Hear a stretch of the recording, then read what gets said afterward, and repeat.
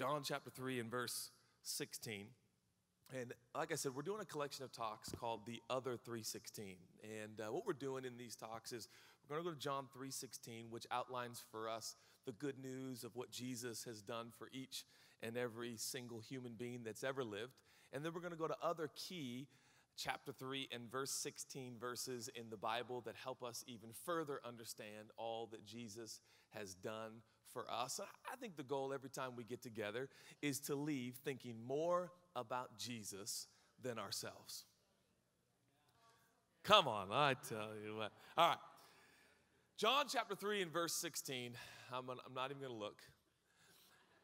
For God so loved the world, yes, that he gave his only son, that whoever believes in him should not perish, but have eternal life. Can we read it again? For God so loved the world. You are so loved today. Do you know that? You're not just loved, you are so loved. For God so loved the world that he gave his only son, that whoever believes in him should not perish. I believe that about humanity. Should not perish, but have eternal life. Now go with me to Matthew 3:16. Matthew 3:16. And here we find the baptism of Jesus. And it says, and when Jesus was baptized, immediately he went up from the water, and behold, the heavens were opened to him. And he saw the Spirit of God, descending like a dove and coming to rest on him. And going on, verse 17, and behold, a voice from heaven said, this is my beloved Son, with whom I am well pleased. I got to read that again. This is my beloved Son, with whom I am well pleased. Will you join me in prayer? Jesus, thank you so much for the moments we share as a community. God, we recognize that these moments are incredibly average and ordinary, if not for you. We ask you to fill this time and space in this moment that we might see you and encounter you and experience your incredible goodness and grace. We love you so much. I thank you, Father, for joy today. I thank you for peace. I thank you for righteousness, all these things that you've granted us. In Jesus' name, Lord, give Coach Carroll and John Schneider incredible wisdom during the draft. Oh, God, in Jesus' name, amen. It's super important, I'm telling you. I had an experience a few nights ago, and how many married people in the room? Any married people? Okay, the 8:30 is always a strong contingency of married people, and I'm not sure why you like the 8:30, but married people love the 8:30. And maybe it's because you go on this incredible romantic day after the 8:30, right? That's what it is. And you've planned this beautiful day for your spouse, and you're going to take her out on the town. But how many married people have children? Married people that have children. Okay, that's all. Wow, fantastic. This is. I think this will go over well. Do you remember when your kids were very small and they would sometimes interrupt your regularly scheduled program, specifically your sleeping program? Do you remember this? And if you're married, you and your spouse, it's like who's going to get up and service the children? Do you remember this? And so Tuesday night, or I should say early Wednesday morning, our 9-year-old comes into the room. It's approximately 2:39 a.m. Like I know that specifically, you know. And she comes in, and I'm not proud of what I'm going to tell you, but it's honest. I'm not proud of this. But I laid very, very still.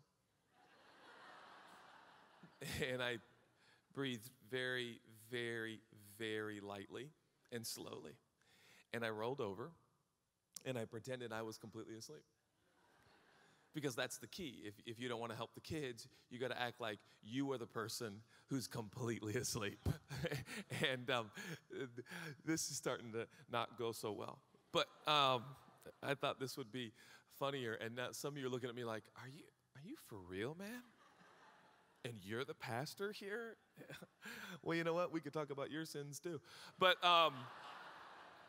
I did. I laid so still. And Grace, our little girl, our 9-year-old, comes in. She goes, Mom. And I love this. I don't know how in the providence of God this worked out, but every single home we've been in or townhome we've lived in, Chelsea's side of the bed. We have a side of the bed. I'm sure you do too. Like I always sleep on what is, to me, the right side of the bed. She sleeps on the left side of the bed. Her side has always been closest to the door by the grace of God. And so, great. And so the kids always walk in and go straight to Mom. I mean, tell me there is not a God and he loves me. So she comes in, she's like, Mom. And I hear her and I'm like, she's like, Elliot's not feeling good. And I know, it's terrible. I should jump up and be like, he's not feeling good? I will pray over him. We'll take communion, But I just rolled over and pretended to be asleep. And so Chelsea gets up and checks on our son, and I don't know, probably 4 a.m., Gracie comes back to report. She's so that in like the birth order, she's the reporter. She's always here to tell on her brothers. Always, okay? And so she comes back at 4 a.m., and I attempt to do the same thing, but I didn't roll over like fast enough and lay still enough, and so I rolled over, and Chelsea's like, are you awake? And at that point, I had a moral like dilemma, because I was like, it's one thing to pretend you're asleep and like get away with it. It's one thing to like be asked if you're asleep. And you know what I mean? Like, I mean, I have standards. And so I was like, a little bit. Yeah. And so, anyways, she got me to wake up. And so I go check on my son. And I wish, I think I did pray for him at some point or something like that. But he's like on his iPad. And I'm like, hey, buddy, how you feeling? He's like, not good. And I'm like, yeah, but you're totally like the same person as me, and so like I kind of know what you're doing. But I don't say that, because I'm like a compassionate father. I'm like, okay. Well, he's like, can I watch my iPad? And I'm like, yeah, that's fine. And then he's like, thanks, Dad. I'm like, wait a second. I think I'm too tired. So I go back to sleep, and we wake up the next morning, and everything, works out. And I'm laying there in the morning, and I'm like, the truth is, my wife is such a saint. She really is an angel. And I started to think, how many times have I done the old fake like I'm asleep routine? And I started to almost get a tally in my brain. And I don't mean to, if there's, spouses here, please you don't have to apply this to your own life. I'm sure it's all fair. You guys are all both are incredible with your children. But like when it comes to our family, I think about like who gets up at night, who helps the kids, who raises them, stuff like that. And it's like 9,000 to like 20 when I think of the nights. Chelsea gets up 9,327 times is what I counted. And I'm like a solid 24. But the point is, she's a saint. Like, and if you're like us, there's kind of, you're supposed to take turns at night. Like one spouse gets up, and then you get up, and they get up, and then you get up. But honestly, Chelsea is, I can't even fathom how many times I've gotten up in the morning, and she's like, and I might have known that maybe she had gotten up with the kids. And the next morning I'll be like, babe, why didn't you wake me up? And she'll be like, oh, you were sleeping so soundly. And like that, I've never said that to her ever on any night. I'm like, oh, you were sleeping so soundly. I'm always like, babe. But she seems to always take my place. Now, this may seem funny to you, but I was literally preparing this sermon, and I'm thinking, how many times Chelsea has done what I should have done in our family, particularly late at night. When you're exhausted, when you're tired, there's Chelsea again, being the saint, being the angel. I mean, I married way up. Can I get an amen? Gentlemen, that was an opportunity missed. Let me be clear. That should have been amen throughout the auditorium. So I married up. Can I hear an amen? Well, too late now. But Just thinking about how amazing my wife is and how many times she's done for me what I frankly should have done. And I know this may sound kind of, I don't know, trite and silly, but it got me thinking about this sermon today and thinking about Jesus. For many of us in this room that follow Jesus and worship Jesus and love Jesus, we're here today celebrating the fact that he did for us what we should have done but couldn't do. Jesus took our place. That's actually the foundational basis of why many of us are here today.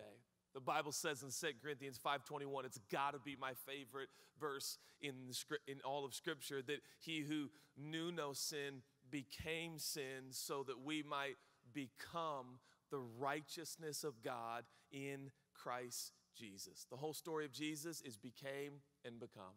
He became sin so that we might become right with God. He took our place. He did for us what we should have done, but we could not do for ourselves, and that is pay for our sin, our wrong, our error in full. So now we have a shot, we have an opportunity, we have a chance at having a right relationship with the one who designed us and created us. Jesus, we're here today celebrating that he took our place.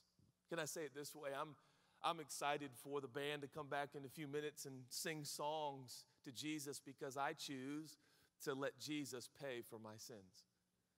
As crazy as that sounds, and it almost sounds scandalous, and frankly, I think it might be. But I choose, I'm going to say it again, I choose to let Jesus pay for my sins. I'm going to say it again. I choose to let Jesus pay for my sins. It's amazing. It's hard to believe. It almost sounds too good to be true. But I choose to let Jesus pay for my sins. I could pay for my sins. The Bible says there will be a judgment day for those who have ever lived on planet Earth. There will be a judgment day, a reckoning for our error, our wrong, and our sin. And we need a hero. If not a hero, we have to pay for our own wrong, our own error, our own sin. But Jesus, who knew no sin, because he did not sin, yet he was tempted in all ways that we were tempted, because he did not know sin and he did not sin, he could pay for your sin and he could pay for my sin. And the Bible says he became sin so that you and I, by simply receiving his once and for all sacrifice, can become right with God. I don't know what you're facing today. I don't know what you're going through. But I got a hunch that no matter how difficult and challenging it is, you can find some supernatural joy in the fact today, if you simply believe in Jesus and receive his once and for all sacrifice, your error and your wrong and your sin can be forgiven and forgotten forever. And that is incredible. You know, we've been approaching this series with the concept that we live in an unstable world. And part of my passion in expressing the other 3:16 and going to these extraordinary verses that unpack for us the gospel is that we're living in such uncertain and unstable times. The question is begging to be asked, where do you get your stability? Where do you get your confidence? Where do you get your peace? Where do you get your joy? Is it all circumstantial? Is our whole life dictated by the conditions of our circumstances? Or can we live a transcendent life? Can we live a life that is by nature supernatural? Can we find righteousness, peace, and joy beyond our paycheck, beyond our circumstance, beyond how we feel, beyond how the kids are doing? Can we find that peace and that joy? Today, I'm so excited to share this message with you because if I'm completely candid and honest, the only lasting peace, the only enduring confidence that I've found in this life comes from what I'm about to share with you. And I've been through some seasons. I'm staring October, I will turn 40. I know it's shocking to you, and it is to me. Be quiet. But 4 decades now that I've had the privilege of living on this planet, and I've had some seasons. Do you know what I mean? Have you had there's seasons and then there's seasons. You know what I'm talking about? Like, there's days you like, I'm going to go to church. And there's days like, I'm going to go to church. You know, there's days like, man, I hope there's a good message today in church. It's going to be a good day. I need a word from God. You know, there's a difference. And I've been through a few seasons. And those seasons, the only way that I have made it through with some sanity and some confidence and some assurance is what I'm about to share with you today. Like anybody else, I fully admit that I am a really, really great person when things are going great. I don't mean to brag, but when conditions are perfect, I am a great human. I'll be honest with you. Like, I'm on the golf course and like making a few birdies and pars. I have such a good attitude. It is amazing, and I'm so kind to who I'm playing with. But throw in a few bogeys. Some of you are like, "What's a bogey?" That's sad to me. But when things don't go well, it's amazing how my demeanor and attitude can change. So, what are we going to do? Because I don't know if you've noticed, things are not going so well.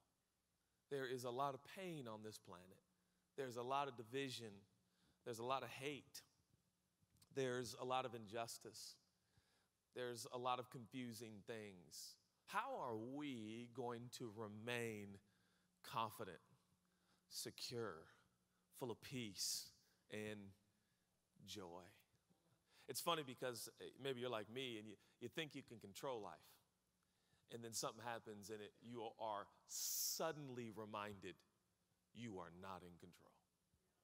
Where are you going to find your security, your confidence, and your peace?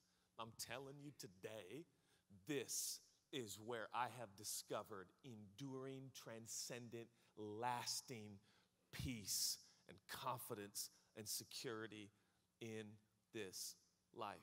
For God so loved the world that he gave his only begotten Son, that whoever, whenever, wherever, whoever believes or receives him will not perish, but have everlasting life.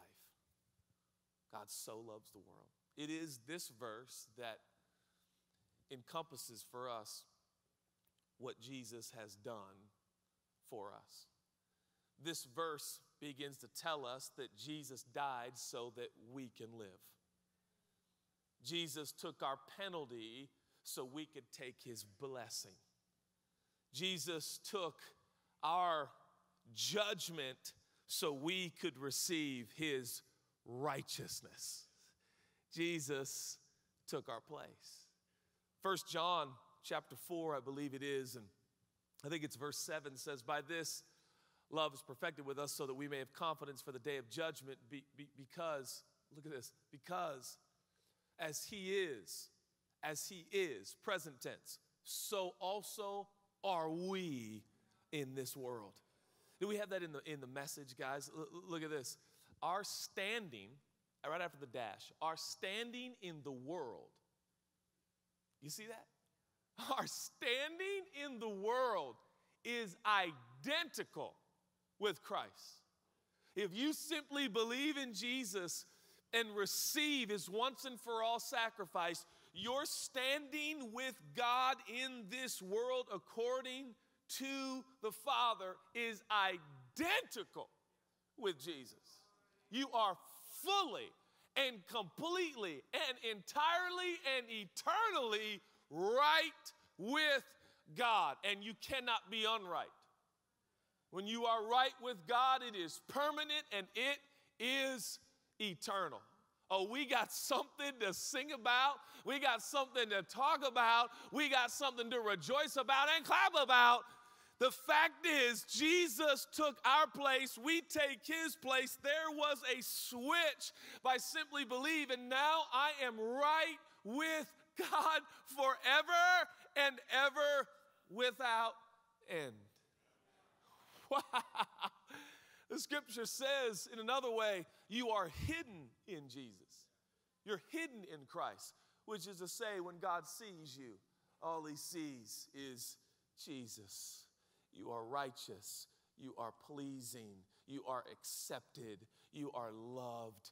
You are blessed. And God only smiles at you. Why? Because you earned it? Because you deserved it? Because you're educated? Because you've been exposed to all things religious? No, because you simply received the sacrifice of Jesus. That's what I choose to let Jesus pay for my sins. I sent that in a text recently to a friend. And I know it sounds funny. It was early in the morning, and we were talking, and I said, I choose to let Jesus pay for my sins. And I'm telling you, tears started coming down my eyes as I text that. I was in bed, just Chelsea was still asleep, of course, and I was up early just ministering to people, but that's not the point. It's not important. But as I'm laying there, I'm like, oh, my word. Yeah. You ever said something, you're like, that is so good. And then I text that, and I'm like, I choose to let Jesus pay for my sins. And I'm overwhelmed. I'm laying there, and I'm like, Jesus, thank you. You took my place. You took my penalty. You took my judgment. You took my shame. You took my guilt. You took my condemnation. You took it all. And today I get to live free. For the Bible says, whom the Son sets free is free indeed. Can I hear an amen? So, of course, when we go to Matthew 3:16, we are told in Scripture, how many know Scripture interprets Scripture? That's very important. Scripture interprets Scripture. So you don't isolate one verse. You keep the verse in the context of the whole story, and that verse will be interpreted by all the other verses. And so the other verses tell us he took our place. So when we see the baptism of Jesus, we are supposed to understand that we too are involved. That when we see Jesus, we ought to also recognize that that is true of us. For instance, Jesus does not need to be baptized the same way we need to be baptized. The Bible says water baptism is a beautiful thing. And by the way, we had 101 people baptized, water baptized here at church on Easter Sunday. Isn't that amazing? Amazing. Incredible. And of course, water baptism is the public identification with Jesus, that as we go under the water, we're saying our old life, our sins, our error, our wrong is dead. It's under the water, and we're coming up brand new. Now, why was Jesus baptized? For he had no sin. He was baptized as an example to you and to me. Number one, that we too should be water baptized. But number two, what was to happen to Jesus in Matthew 3:16 is what also happens to us. And the Bible says, I love this portion of Scripture, and I find it a bit interesting that there's no actual details of how Jesus was dunked. We know he was fully immersed. We know John the Baptist was like, no, I shouldn't baptize you. You should baptize me. And Jesus says, let it be done as an example. And so we're not told, if John did it, really fast or slow, or we don't know. But Jesus certainly goes down under the water. And when he comes up out of the water, it says, behold, number one, the heavens were open to him. The heavens were open to him. And today, I'd like to take this little verse and give you 3 observations that I can honestly say have transformed my everyday life, completely changed my everyday life. I'm not talking about what makes a good sermon on Sunday.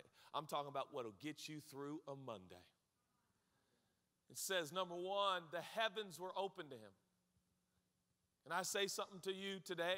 If you have believed in Jesus, if you have received Jesus as Lord, as God, as Savior, Messiah, and Deliverer, what is true of Jesus is true of you. The heavens are open to you. and the heavens were open. Oh, there's so much symbolism. There's so much to be said of an open heaven to Israel, Old Testament, New Testament. And open heaven was symbolic, of course, of blessing. It was symbolic of access. It was symbolic of favor. It was symbolic of the fact that God was listening and attentive and involved in your life. The Bible says, and the heavens were open. You ever felt like the heavens were closed? Like your prayers hit the ceiling and hit you right back in your head? You're like, why do I feel like that prayer went nowhere? I'm here to tell you, Jesus came up from the water, and behold, the heavens were open to him. If you believe in Jesus, I want to make a declaration. The heavens are open to you. You hear me? The heavens are open to you. I'm not speaking directly to maybe some of your feelings or your circumstance or some of the environment that you've experienced. And sometimes I am here to declare I have been there where it's like my prayers, they can't be traveling like a foot. I mean, they can't be going anywhere. When I pray, I feel like I'm talking to myself. But the Bible says that for Jesus, the heavens were open. So when I am hidden in Christ, when I am in Jesus, by simply believing and receiving him, guess what? I know the heavens are open to me. God is not far from you. God is near. God is listening. God is attentive. You have access. You have favor and you have blessing. The heavens are open to you. What have you been talking to God about? What have you been praying about? What have you not prayed about and not talked to God about because you didn't believe that maybe he was listening or he was hearing? I'm telling you, God is listening. God is hearing. You keep talking. You have favor. You have access. You are blessed. The blessing of God that maketh rich and add no sorrow to it is upon your life. The heavens are open. I don't have to earn it or deserve it. I don't have to work for it. I don't have to sweat for it. The heavens are open because Jesus opened the heavens for me and for my family and over my life. The heavens are open over your life. That's in the Bible. Wow. That alone could get you through a day. That alone could get you through a season. You keep telling yourself, and if you need to, you get up tomorrow morning and you look at yourself in the mirror and you tell yourself, the heavens are open to me. That is a biblical fact. That is good theology because I'm hidden in Christ, and what is true of Jesus is true of me, and the heavens were open to him. And I love this part, number 2. He saw the Spirit of God descending like a dove. Do you know there's a whole group of people that debate if it was like a dove or if it was a dove? It's the truth. You should check it out. There's a whole group of people that are continually in conversation and debating whether or not it was a real dove or it was a mechanical dove or, like a dove. And I think that the point is it's the Spirit of God, or the Spirit of Jesus. Heavens are open, and the Spirit of God is upon Jesus as an example to all who will follow him. One scholar said this: Jesus could not do what he did without the Holy Spirit, which is to say, yes, he's fully God, but he was also fully man, and he needed the energy and the strength and the empowerment of the Spirit of God. I'm here to tell you, not only are the heavens open, but if you simply believe and receive Jesus, the Spirit of Jesus is upon you and within you, energizing you and strengthening you and enabling you, taking you from a religious have to a spirit energized get to and want to. This life of following Jesus cannot always be I have to. It's what's right.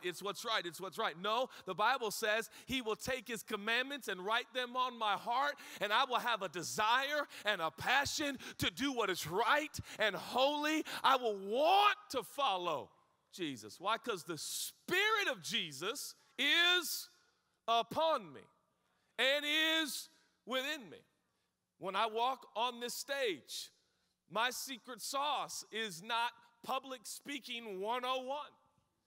I am not preparing when I walk on this stage for like, well, okay, smile, square your shoulders, be nice, connect with people, look people in the eye. No, the secret sauce is always, the Spirit is upon me. Jesus said it when he was in church. The Spirit of the Lord is upon me, and he's anointed me to preach, to declare, right? It's the Spirit of Jesus that is upon us and within us that energizes and enables us to do what we are gifted to do by God.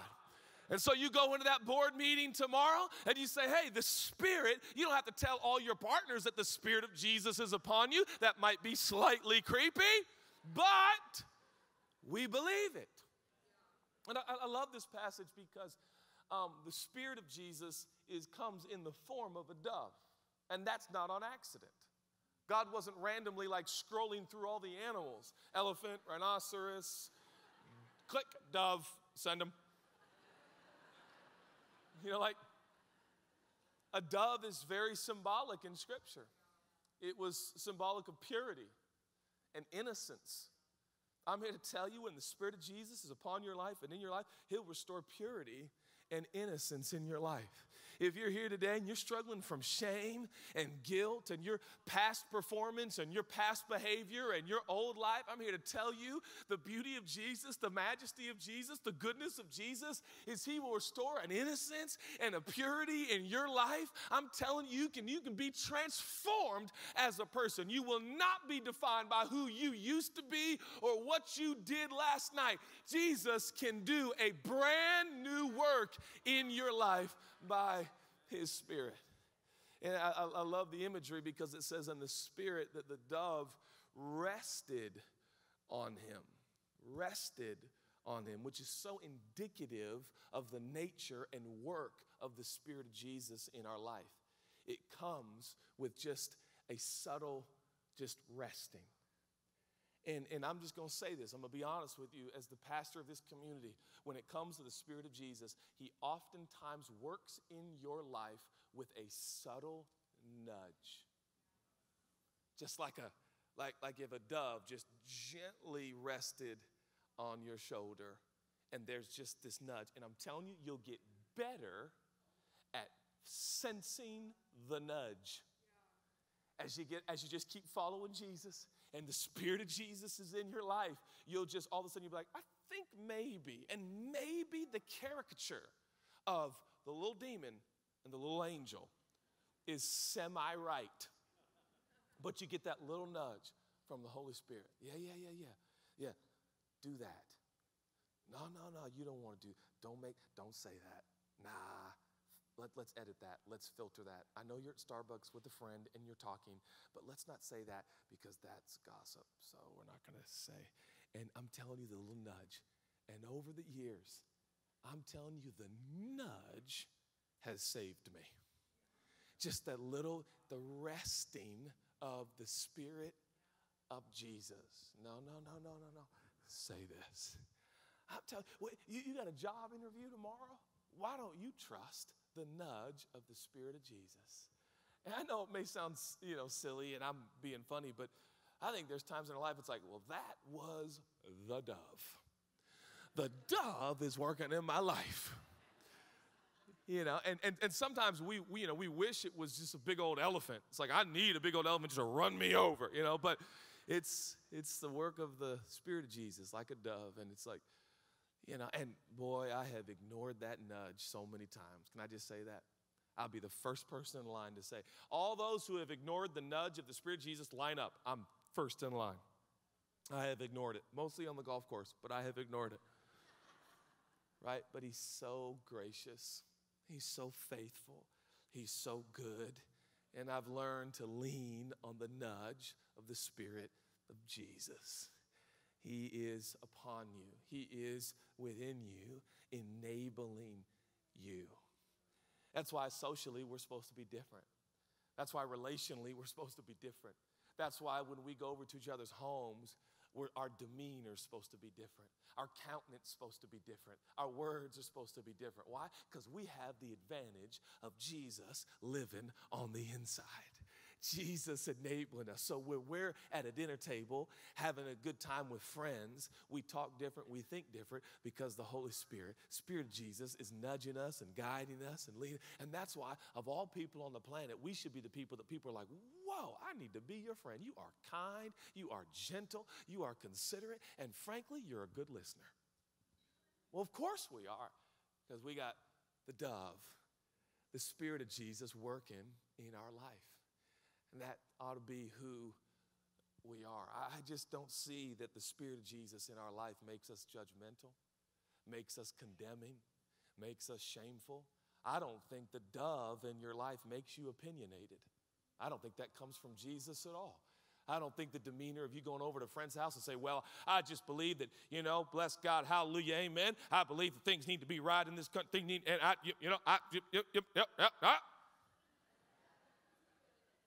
Doesn't sound like a dove at all.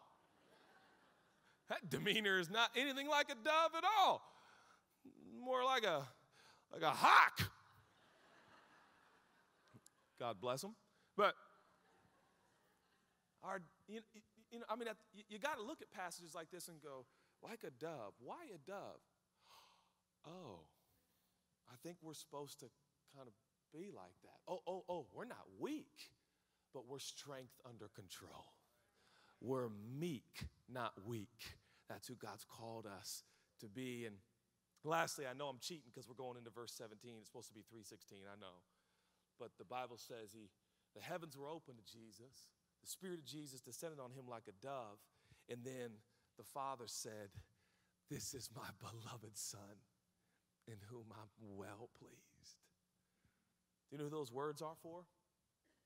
Not for Jesus, really. You think Jesus didn't know that? You think Jesus didn't feel that? Why the audible voice? Because they're for all the onlookers. And all that voice is for all the onlookers and all the listeners. And now, recorded for all time, it's for you and for me. For if you simply believe in Jesus and receive the once and for all sacrifice of Jesus, you instantaneously become the beloved child of God in whom he is. I love this because John 3:16 doesn't just say we're loved, it says so loved, so loved. And Matthew 3:16 doesn't just say pleasing, or Matthew 3:17 doesn't just say pleasing, it says well pleasing. You're not just pleasing, you are completely pleasing. Every day of my life, no matter what I've done, because it's what he's done. It's not based on my performance. It's based on the finished work of Jesus. For Jesus said, it is finished while on the cross.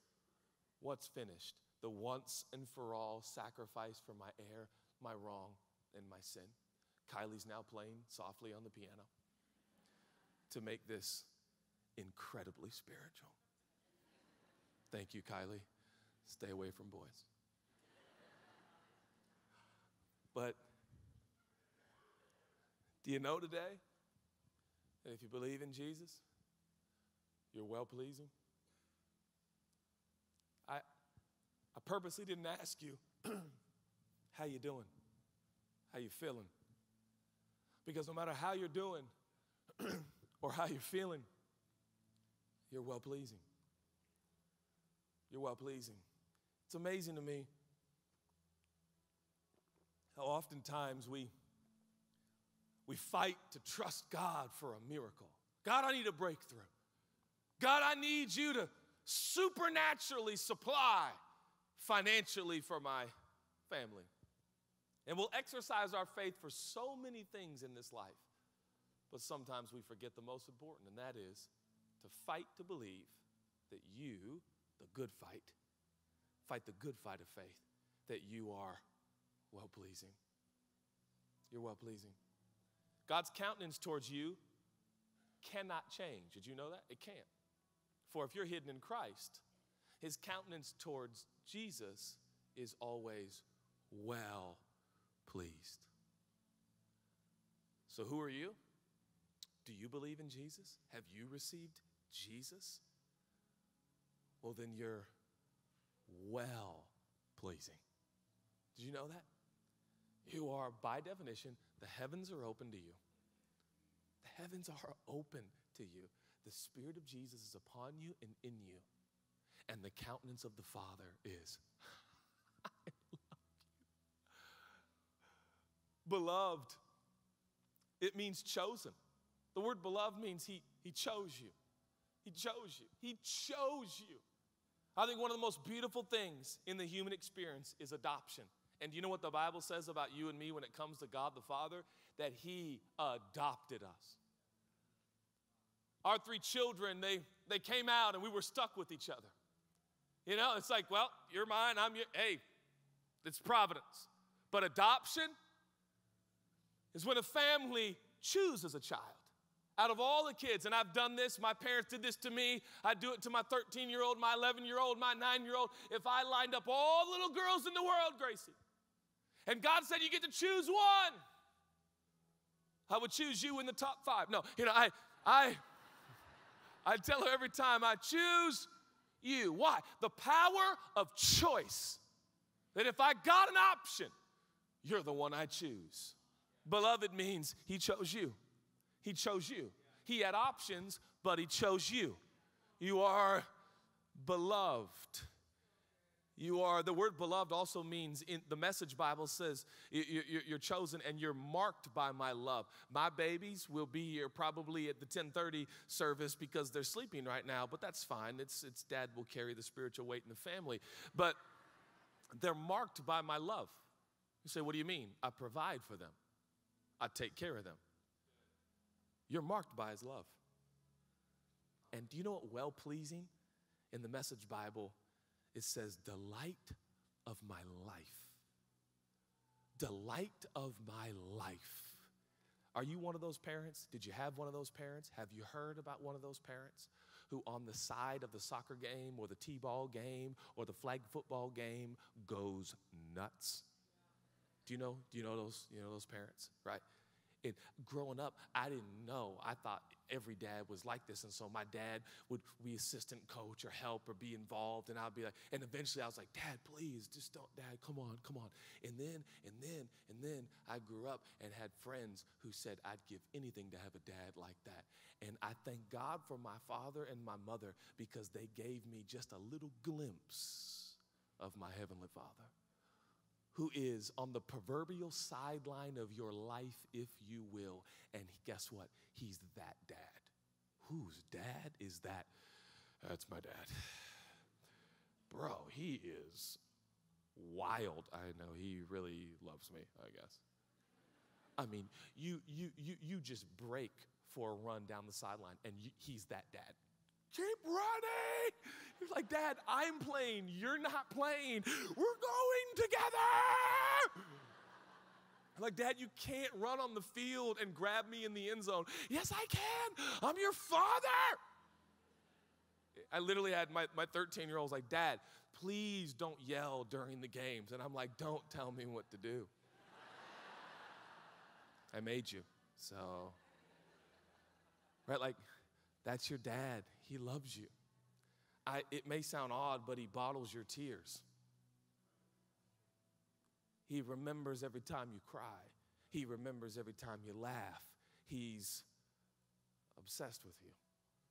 And that's God. You're the delight of his life. I just got to tell you today, you're the delight of his life. And when you hurt, he hurts. When you hurt, he hurts. When you laugh, he laughs. He loves you. How much? So loved. How pleasing are you? Well pleasing. You know, oftentimes, and I'm ending right here, Kylie has been playing for quite some time. And the band can join me whenever they want backstage. But, you know, over the years, Christians have attended churches, and it's like, man, Jude, I think, John 3:16 is great and everything, and it's wonderful, but we all know that. Can I be the one pastor in your life going, do we? So we know that? Do we really? Do we really know how loved we are? Have we accepted it? Have we digested it? Have we embraced it? I'd like to suggest, not really. And so that's why these sermons are dedicated to the other 316, kind of to prove that we don't totally maybe always accept the original 316. That God so loved you. Let's just talk about you for a second. That he gave his only begotten Son, that if you would simply believe, you would not perish, but have everlasting life. Oh, how he loves you. He loves you so much. And to me, whatever happens outside these doors, which I know I cannot control, whatever may come, am I the only one? I will not be on my phone for an hour only to pick it up and get news notification of another catastrophe in the world. And every once in a while, I pick up that phone and I go, I just can't handle anymore. It's too much, God. When are you going to fix? This is insane. More pain, more murder, more hate, more God. What is going to give us the strength and stability and confidence and assurance in this life? Because I don't know if you've noticed, this planet needs some people with some confidence and some peace and some assurance and some joy that is enduring and transcendent and goes beyond circumstances. And I got a hunch we ought to be those people. We ought to be those people that walk the streets differently, that stand by the water cooler differently, because we are the righteousness of God in Christ Jesus, and what he's done for us is eternal. Woo, man, I feel like preaching a whole nother sermon. But I'm done, because you came to the 8:30 so you could have the rest of your day. Oh, you're so loved. And we pray, Jesus, thank you so much. Thank you so, so much. We're so loved. Thank you, God, for an open heaven. Thank you for your Spirit that is upon us and within us. And thank you that we are loved and we are well pleasing. God, we're overwhelmed today. This and this alone will give us an enduring stance and approach and perspective to this life that is so unstable. We love you, God. If you're here today and you say, Judah, I'd like to become a follower of Jesus. As we read today, whoever believes or receives him will not perish but have everlasting life. If you would like to receive, that's all it is. It's a gift, receive. You don't earn it, you don't deserve it, you just receive it. If you'd like to receive the gift of Jesus, it can happen in one simple moment. I believe that God has given us a free will, and you can exercise that free will to receive the gift of Jesus. If you'd like to receive his forgiveness and begin the lifelong and eternal journey of loving him and following him, you can do that right now. And I'm going to ask on the count of 3, if you'd like to receive Jesus, that you lift up your hand and put it right back down. I believe you know who you are. You're not here by accident. God loves you so much. I ask people to raise their hands when we get together in our community, because I believe when you respond on the outside to what's happening on the inside, it becomes all the more real to you personally, So you know who you are. 1, God loves you. 2, I actually believe you'll never be the same. 3, if that's you, would you just shoot up your hand all over the auditorium and say, that's me. I believe and I receive. God, I thank you for every single hand raised in this auditorium. I thank you for forgiveness. I thank you, God, for transformation. I thank you, Lord, for new beginnings. I thank you for a new opportunity, a new start. God, a new life in you, in Jesus' name. And secondly, if you're here today and you say, Judah, I'm willing to admit, I rarely give a second call, but I just feel compelled today. You say, Judah, I've been really focused on myself. I love God, but I've been thinking about myself, focused on myself, my own performance. And today I realize my focus is to be on Jesus. I want to be more preoccupied with Jesus. I want to be more focused on Jesus. I want to think about Jesus. And I'm telling you, that's where the power is. That's where the strength is. That's where the peace is. That's where the grace is. It's in Jesus. And if you're willing to admit today, I want to leave here focusing on Jesus, not so much on myself. If that's you, would you raise your hand in the building and say, man, that's me. God, we determine again at Churchome, this is about Jesus. At Churchome, the pastor is Jesus. The focus is Jesus. The main theme is Jesus. The focal point is Jesus. We love you, Jesus. In you we live, move, and have our being. You are the strength of our life. You are the source of our life. You are the joy of our life. You are the peace of our life. You are the sustainability. You are the strength. You are everything we need. And our confidence is in you. Our strength is in you. We love you, Jesus, and we worship you today. In Jesus' name, amen. So, do you love our YouTube channel? Does it remind you of the Fresh Prince of Bel-Air? I knew it, right? Okay, maybe not totally, but if you love it, you could subscribe right here, and we can just keep hanging out. And we're going to have new content like every week, so subscribe right here. If you love it, press it, click it, now subscribe. I miss you. We want to hang out more.